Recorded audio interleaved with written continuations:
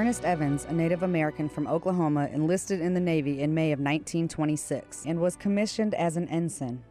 Several years later, Evans took command of the USS Johnston at the ship's commissioning. During the Battle of Leyte Gulf in the Philippine Sea, Evans was part of the security screen for the escort aircraft carriers of the 7th Fleet.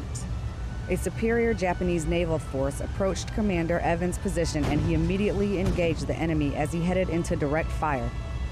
The USS Johnston suffered crippling damage from enemy fire.